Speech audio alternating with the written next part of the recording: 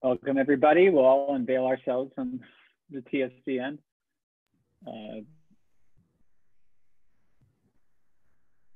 Hello. Hi, everyone. I hope we're finding you in at a time when you're at least relatively safe and healthy. And I know a lot has been going on. And we're going to address that on tonight's All Hands, both what changes COVID is causing campaigns to make, how TFC is adapting, and we'll hear from Representative Talarico from Texas, and we'll talk a little bit also about how you guys can get involved and answer your questions. So without further ado, we'll actually get going.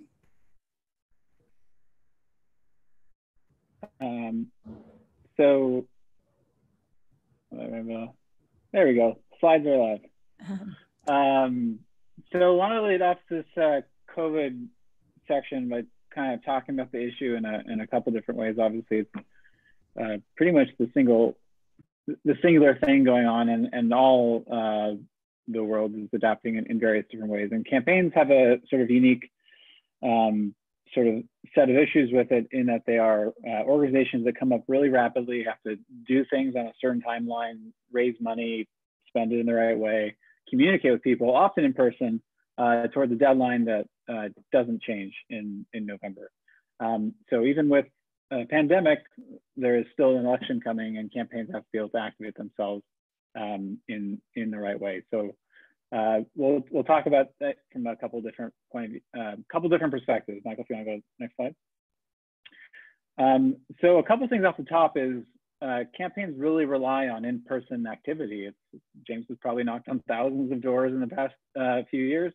It's a key part of how you talk to voters, recruit people into your campaign to volunteer, and get folks out to vote. And so that's a key thing that is going away, at least for the next couple months. On the fundraising end, folks spend a tremendous amount of time fundraising, and events are a big part of how they do that. And those are off the table. From our end, there's a major increase in demand for digital help. You know, we don't do TFC to respond to a pandemic, but it has happened so that the type of services that we offer are going to be in increased demand. And the amount of folks out there in the world participating in the campaign ecosystem, either through TFC or through other organizations and companies, it's a static talent pool. So we have sort of a crush of interests, a lot of things being taken away. Some things that were sort of part of the mix are now the only things to do. And everyone from top to bottom in the campaign world is trying to navigate that. So to talk to you a little bit about that, bring on Brenna Crombie, who recently joined Tech for Campaigns in the past couple of weeks as our deputy campaign director. She was actually a campaign manager on a couple of Virginia races that she worked with us, and that's how we got to know her. So Brenna, you want to share a bit about your background and what you're bringing to the org? Yeah, absolutely. So I love campaigns. I've worked on several. And like Greg mentioned, 2 of my campaigns actually had Tech for Campaigns do all of my digital work, which was how we interacted. And now I found myself here. So I've worked in 4 different states, all at different levels, from US Senate all the way down to state representative. And I absolutely love it. So I have a lot of contacts, and I've been asking everybody, how has your campaign been affected? What's been going on? What have you been doing that's working? What are you doing that's not working?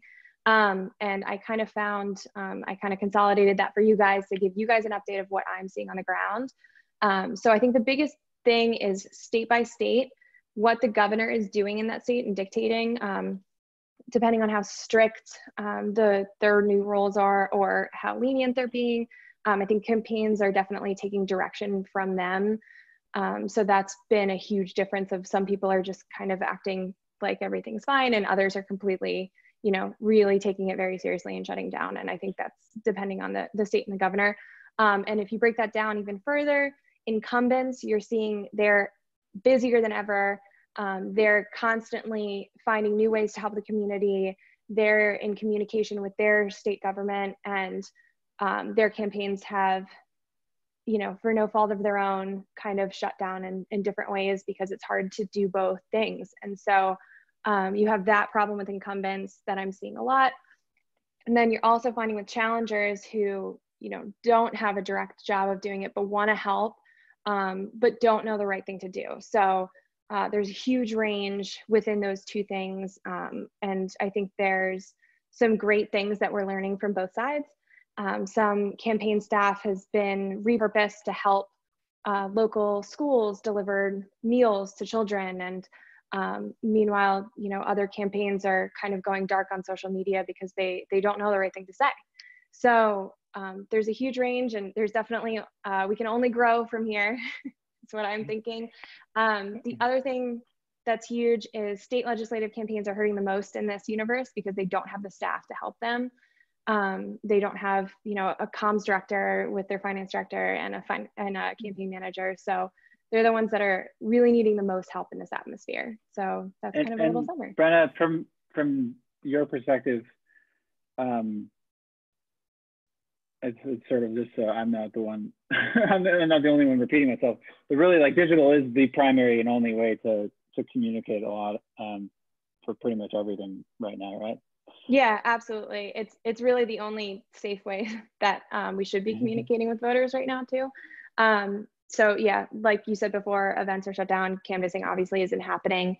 And people are now kind of, either they had a great digital platform that they're just expanding, or they're for the first time realizing, oh, maybe I should be posting on Facebook more than once a week. So digital is absolutely the next biggest step in where campaigns should be going this year.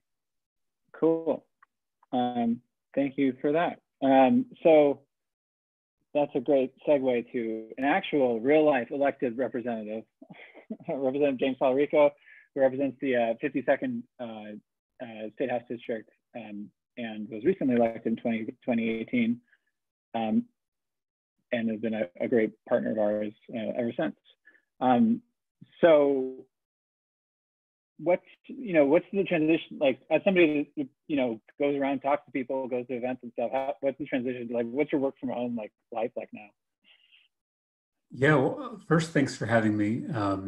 I think I've mentioned this on previous Tech for Campaign calls that the only reason I'm in this office is because of this organization and all y'all did for a 28-year-old first-time candidate back in 2018. And I'm looking at this picture and I look so carefree before the days of global pandemics, because this is what we all used to look like. But this is I'm working from my home here in Round Rock in the middle of my legislative district. This is kind of my little home office I have here, obviously decorated with campaign posters, which I thought would appeal to our campaign nerds on this call. But it's going well, and we're staying busier than ever trying to support constituents, trying to figure out how we're going to legislate in this new environment. So it feels like the work has not slowed down, but where we're doing the work has certainly changed.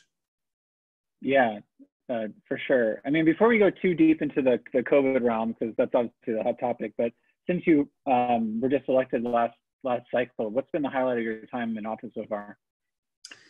Yeah, so, you know, before I was a politician, I was a middle school teacher, and Tech for Campaigns helped me in my first race, kind of use my story as a middle school teacher as a reason for people to vote for me. I remember one of our digital ads was, if you want to stop the drama at the state capitol, vote for a middle school teacher, which I thought was particularly effective. But, you know, I ran for this office because I care about education policy, and you know, I went from serving 150 kids in room 112 at Rhodes Middle School on the west side of San Antonio to now serving 5.5 million Texas school children as a member of the Public Education Committee in the Texas House.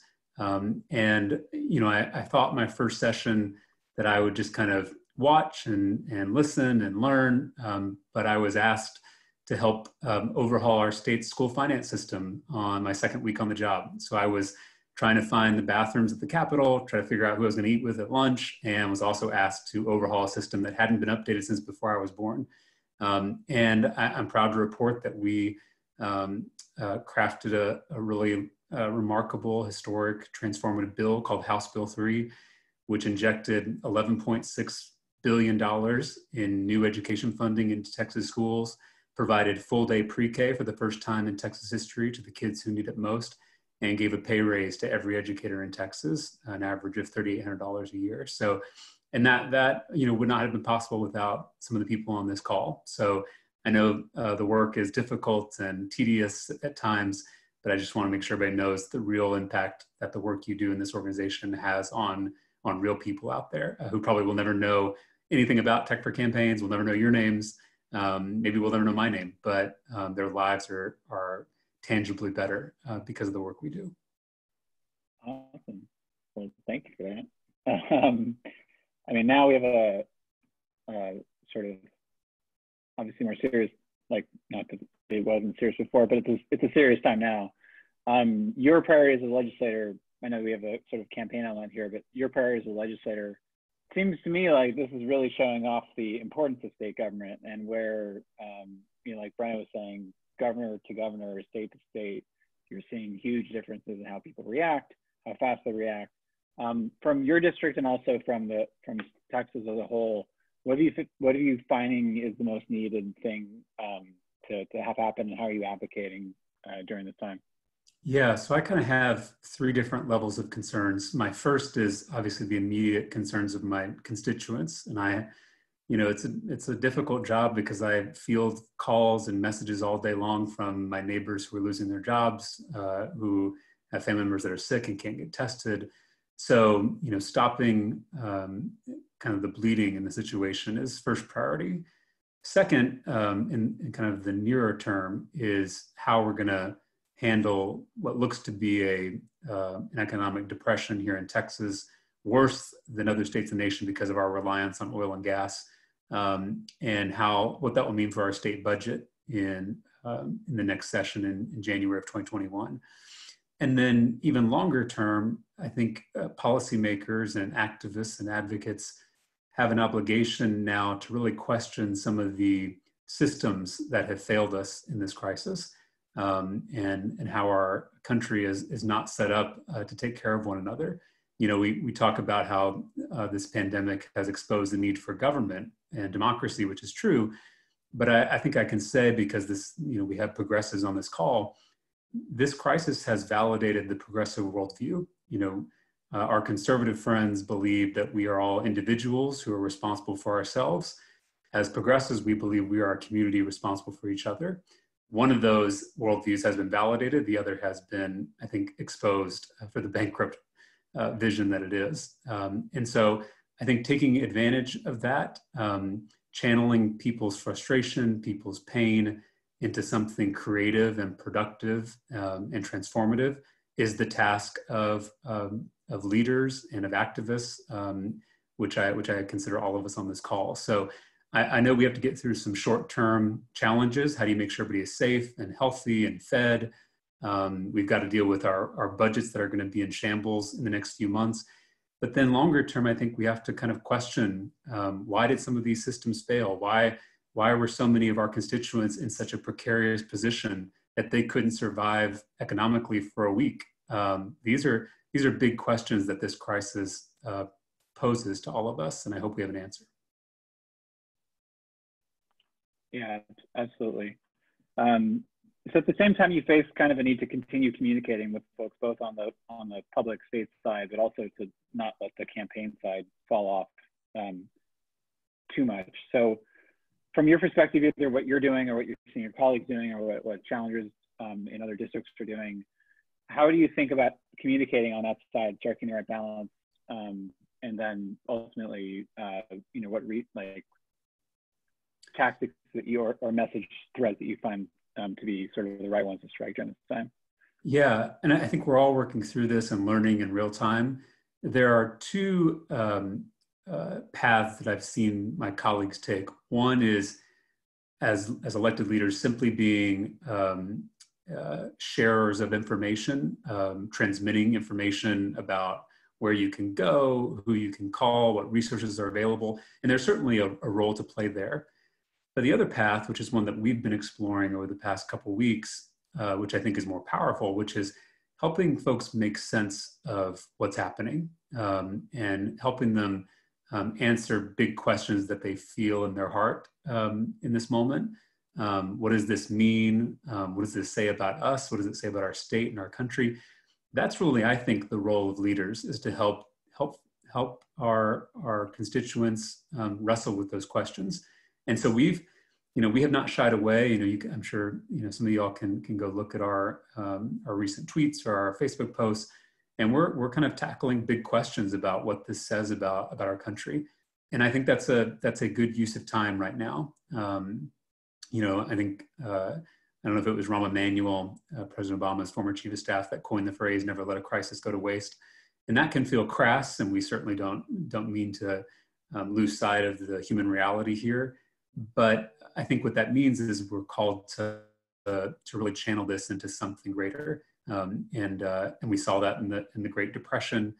We saw it during the Vietnam War, and I think the same can be true here if we, as leaders, step up to the plate and show people a better way. That makes sense to me. On the tactical side, how are you seeing folks shift their thinking? We're always the digital advocates, right? That's why we're here, and how we got to know you. What role do you think that plays in sort of how people digest the changes from, what we always try to sort of illustrate in this call is that there's a world that many people in the campaign world are used to that is firmly offline. Yeah. Our work is to help bring some of that over. What do you think is the most useful things to be doing for either folks like us or just other people as they're on their, social media? Yeah. So as some of y'all know that have worked with me and I had the honor of serving as the youngest member of the Texas legislature, one of the first millennials elected to the legislature here in Texas. And so kind of digital communication is something that's native to me and to our team and to many of you. And so this is not news, but I think what this underscores is how do we keep our digital communication as human as possible. The strategic and political advantage of door-to-door organizing, of in-person relational organizing, is that human connection and the emotional piece, the authenticity of an interaction. And so I think our challenge now, because of circumstances, is how do we make our digital communication, our digital organizing, our digital connections more human, more authentic, more real than they have been before. So just for examples, before we used texting as a way of communicating with voters, and I regret sometimes in the past our texting communications have been very stilted and fake and impersonal. And now we've switched over to I now send text to my constituents that says, "Hey, this is James Talarico. I'm your local state rep. I just wanted to check on you and your family and see how y'all are doing." Like, that's just nothing that we would have a style we never would have used back in the campaign, right? It was always like, "This is James Talarico. I'm running to do this, this, and this. And I hope I can count on your vote," which is not how real people talk to each other, right? That's not how you talk to your neighbor. You'd be like a sociopath if you talk to your neighbor like that, right? Or right. Same with digital fundraising, or our are always like, they have big underlined things and exclamation marks like "click here" or "the world," or "we're gonna lose," and so now we've explored writing messages that are just, there's no bells and whistles. It's just plain text written from me personally as a candidate from my heart. And so I don't know. I think this could push our digital political work in really in a more humane direction, which I think will be more effective and more transformative in the long run. That's awesome. Yeah, it's always been you never got fired for buying IBM attitude towards some of that sort of traditional messaging of I don't want to be the one that screwed this up by not going with the "Hi, I'm James and I'm running for X, Y, and Z" kind of thing. And I think it's crises and not letting them go to waste to enable these sort of regime changes in how communication can happen. Yeah, and the freedom to kind of be yourself online, that's so difficult for candidates, especially older candidates who are unfamiliar with this kind of medium. But use humor, show your quirkiness. Like that's just something people are so afraid to do in normal times. And I hope those walls can kind of start to break down. And I hope y'all can help leaders across the country start to do that. How do we make our digital communication more human? Because human communication is not possible in these circumstances. Yeah, absolutely. Well, we look forward to supporting your reelection and that of many other folks throughout your chamber and throughout the country. And thank you very much for joining us today. Thank y'all, and thank y'all for the work y'all do for my community, for my state, and for our country. Thank you, sir. So I was just going to touch on a couple resources that we put out for campaigns in the past couple weeks. So if you zoom out, like the things that are kind of the problems here are now becoming an opportunity, not to be crass about it, but it's an opportunity for us to help and increase our impact. So the tech and digital expertise that we've built up over working with 250 campaigns in the past few years, it comes from working with a lot of folks like James's colleagues, working through that, like how to express myself on social media, everything from that to more sophisticated data analysis. And so the skill set and experience that we've accumulated over that time has been is now kind of a good thing to activate. Second is our scale. So folks like you, the 11,500 volunteers that we have in our network, being able for us to deploy those folks to help as many campaigns as possible is a way that we can have more impact, especially in this time of need, and adjust the talent pool a little bit. The second is our cost efficiency is also a great thing. For most of our candidates, TFC services are completely free, and especially as they are making that transition and increasing digital from being a activity to the activity, cost efficiency is really important, especially when they are potentially not able to fundraise to the same degree that they were planning to do before this crisis happened. So in the realm of free, we have a few free resources on the next slide that we've put out that have had a fantastic response. One is the Campaigning During Coronavirus Guide that's on our website, and that goes to a lot of things. James talks about how to be a public resource, how to communicate effectively. Some folks are going to be doing webinars just like this for the first time. So we put out a how to run a virtual fundraiser and town hall guide as well. Luckily, we do these all hands every couple of minutes, and so we've built up a lot of experience on how to do them successfully, I hope, to the audience, and then what features to use on Zoom and things like that. And so some of the campaigns that Brennan and I talked to are kind of, they know they need to do this, they know it's a thing, but they don't want to screw it up. They want to make that transition successfully and with support. And these documents and conversations, the webinar we're going to do for campaigns next Tuesday, are all different ways that we are going to be able to channel the knowledge in a library of best practices that we have to be able to help as many people as possible. And a second thing we're keeping an eye on the next slide is that obviously this crisis is not going away overnight. It's not going away next week. It's probably not going away next month. So we're starting to plan for the possibility that we're going to have a lot more vote by mail than would have happened before.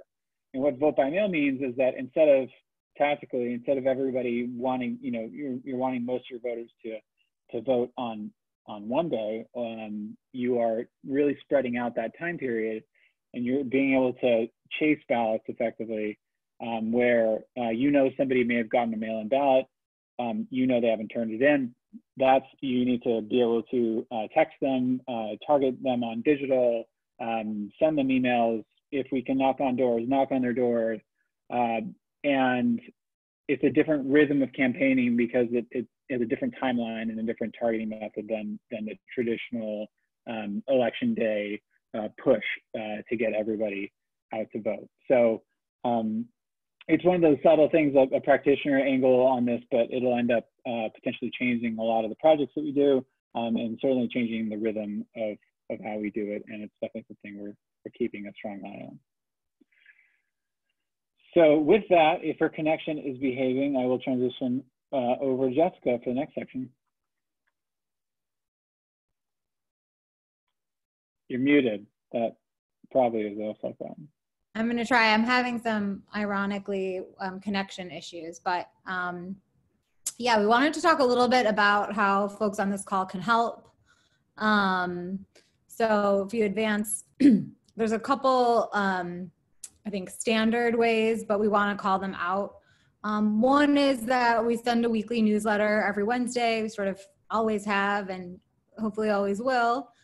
Part of what's in that newsletter are opportunities for people to volunteer on projects, on campaigns. We certainly send other emails directly to people that have matched skills, but if you're for some reason not receiving those Wednesday morning emails, or if you're on the East Coast early afternoon, definitely check your spam or email info@techforcampaigns.org tonight, and we'll make sure you're on the list, because a lot of projects get filled very, very quickly. Actually, one of our KPIs, key performance indicators, is to fill projects in under a week. So if you wait 3 or 4 days, it's likely that the project is filled. So that's very important. And similarly, we have a new way now that we're a few years old for you to update your contact information. And we've begun actually texting people about projects because we're trying to fill them so quickly. And to Greg's point, we have an influx of demand right now, partially because of COVID. And we just need to be able to know that we're sending emails and able to text. We're not giving your phone number or your email to any other organization. So don't worry about that. I know that's a concern in politics. That's not something we've ever done and nor plan to do. So you don't need to worry about that. And then a third thing is spreading the word. There's a Tech for Campaigns /volunteer right on the top of the site. We're always looking for more volunteers, but specifically email marketers, performance marketers, and graphic designers, because we know we had already planned that those would be the most popular types of projects. But we know with COVID, not only are more campaigns going to want it, but they want it sooner, because there's just really no other options for them. So demand is definitely increasing, and it gives opportunities for you guys to get involved on the volunteer side. The other way to get involved, if you advance, is through donating. So because we're a nonprofit and we rely on donors to fund the organization, COVID is definitely a part of impacting us as well. States and campaigns at the state level will actually be left behind if we don't help them. So if you think about what Greg was saying earlier, there's an increase in demand for digital, and the talent pool for Democrats on the digital side has not grown. And so the campaigns that will lose out are the campaigns that raise the least amount of money. That's usually state campaigns. So this will be a year where if we don't help these campaigns, they won't get help at all.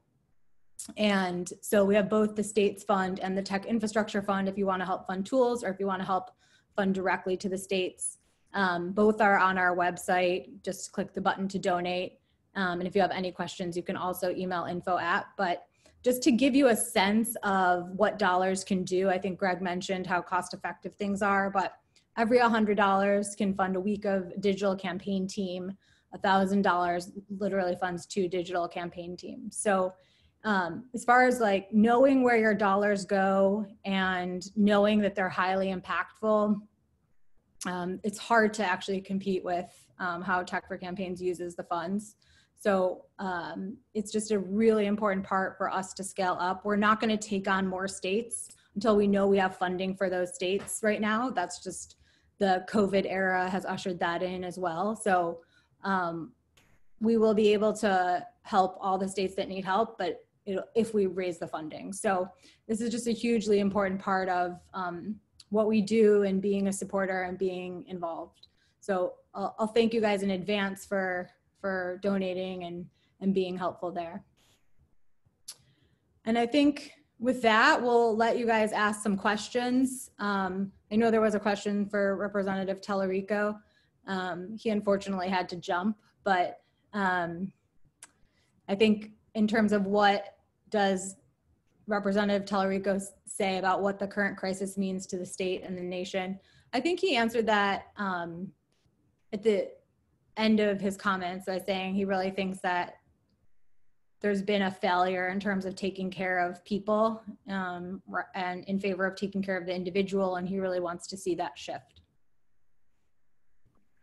Yeah, and I got one question from Tim Clark via email about how the candidate selection or campaign volunteer selection process works.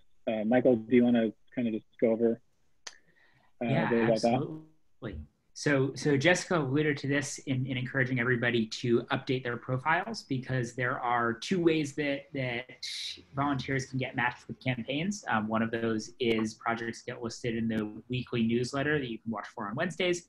The other is that when we're looking for folks to volunteer with a campaign, particularly if they're in those key skill set areas like graphic designers or marketers and copywriters, we will reach out directly to people either by email or by text message. When we can, we try to match that to folks who are in the same geography or have a connection to that place. But that is really the impact of having your profile up to date, is that you'll help us match you with the right projects for you. Awesome. And then I think we have another question. Sorry, go for it, Jessica. Oh, no, I was going to say a question for Greg. How many states are currently being supported by TFC? So maybe you can answer how many states we're currently supporting, how many we'd like to support. Then I have to count. That's hard. So we are currently supporting, and I do this from now, probably missed one, the Pennsylvania House, the North Carolina Senate, Michigan House, and a few races in the Missouri House and Senate, and the Alaska House, which is a fun one. So in the Alaska House, they have actually, despite a Republican governor, Republican overall culture and tradition, and Republican Senate, they actually have a progressive majority in the House.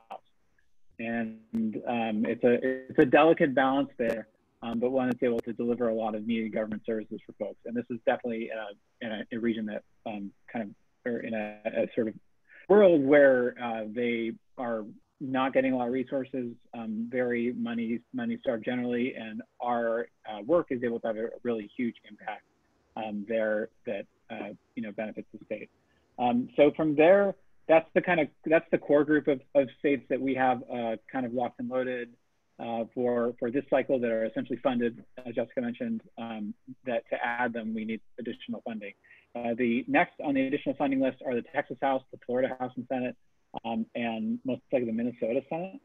And from there, we've talked to a bunch of other states like New Hampshire, Michael's home state, New Mexico House, and a few other places and Georgia, and a few other places like that. So as Jessica mentioned, we have to make sure that we fund our current obligations in such a crazy time, and then look to support to enable the next cohort of states that we have on deck. And then from there, it's really up to the amount of resources that we're able to recruit and put in place as a nonprofit, given the sort of boundless enthusiasm and number of our volunteers. And I'll just add, like, with funding, we could start, like, there's Texas wants us to start, Florida wants us to start, Minnesota wants us to start, right away. So there's no lack of appetite on the state side. That is correct. Awesome. We got another question as well about volunteers' opportunities for entry-level volunteers like college students, which is a great question. Now, most of our volunteer opportunities are for folks who are mid-career and already skilled professionals at something in the digital realm. Especially though, as we get close to the election, we do sometimes have opportunities for projects like texting projects where there is more need to do potentially mass outreach or help with that. So do keep an eye out because there may well be things as we get toward November.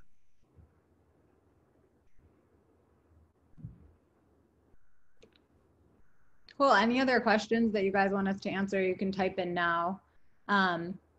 one thing I just want to mention is, you know, the Tech for Campaigns team is working remotely too, and are all affected by this. So I just want to give all of them a shout out and thank them for working tirelessly through this pandemic to help campaigns through this pandemic.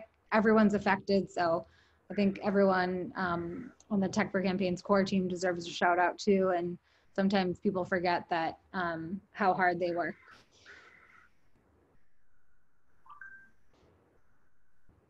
We have a question from Larissa.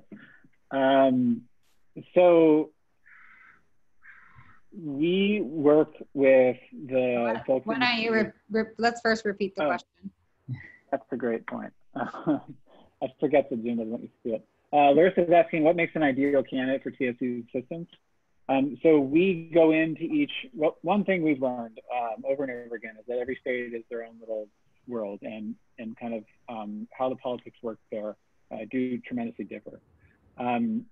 So we are focused on flipping state, like legislative control, moving a state from Republican to Democrat in a state house or in a state senate. That can happen this year, it can happen, you know, over a longer period of time. And we're also focused on breaking supermajorities, which are when Republicans control more than 2/3 of the vote in a certain chamber. And there's a post from a couple of years ago. It's like, when supermajorities are when terrible things happen. It's basically when Democrats have no control over the budget, no control at all, and sort of the far right takes over. So that's the way we prioritize our overall engagement throughout the country. And then as we get into each chamber, we end up talking to the folks there, state legislative caucuses, Democratic parties, folks who are stakeholders there on the ground, to identify who the opportunities are in order to move the number of Democrats in those seats higher. So that means that people do sort of differ tremendously in sort of their background, age, gender, interest in policy and stuff. But we are kind of keeping our eye on the big picture towards moving the overall numbers. So that's one thing. I mean, practically has to be is the sort of folks that are up for election. You'd be surprised how many people are not up for competitive elections, which is just one factor that goes into it and really narrows down the list. And the other thing is that even the races that we're not able to support directly volunteers, we're able to touch through building through some targeted software tools. So we've got software tools for helping campaigns fundraise. We've got software tools for helping monitor what's going on in the Facebook advertising world. And we've got software to help monitor field activity, the door knocks that we're so badly missing right now through software. And so those tools are a way that we're able to impact hundreds, thousands of campaigns at scale in a complementary fashion with direct volunteer assistance where we're working with somebody like Representative Talarico to build their website, manage their email program, or do advertising. So, any last questions? Going once, going twice. Okay, well, we really appreciate everyone joining us tonight, and we hope you learned something from both Greg and the entire team, but also Representative Talarico. We're hugely appreciative of your support. Reach out anytime to info@, or if you're on Slack, you can reach out to anyone there. And again, I know that everyone wants to be part of a project and volunteer, but we're super grateful that 20% of our volunteers are also donors. And that's just hugely important because with COVID, the funding is going to be much harder for campaigns, but also for TFC. And we'll be able to help a lot more campaigns if we have more supporters. So with that, we'll let you guys enjoy the rest of your night, and thank you all for your continued help. Thank you, everybody. Bye.